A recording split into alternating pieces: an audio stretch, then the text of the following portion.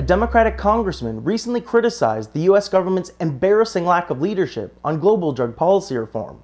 Representative Earl Blumenauer made the remark late last month after attending the United Nations Special Session on Drugs, where member states agreed to uphold the drug war status quo. America was on the sidelines. America was not calling for adjustment and change and reform. We were sort of between those more progressive forces, including those countries that have really been in the throes of the drug wars.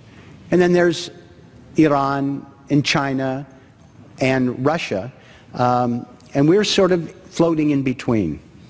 It's kind of embarrassing as an American to see the United States not leading. Despite his disappointment in the Obama administration's inaction, Blumenauer has hope that the next government will join other nations in the fight for reform, adding that parts of the globe will look different in this regard when world leaders meet again in 2019. I come back to Washington, D.C. more committed than ever for the new administration and the next Congress to be a voice of reform to change these failed policies. In 2019, when we go back to the United Nations, hopefully to be able to make some of these reforms, the world's going to look a little different. First of all, there are moves in both Canada and Mexico to expand the use of medical marijuana and to legalize adult use.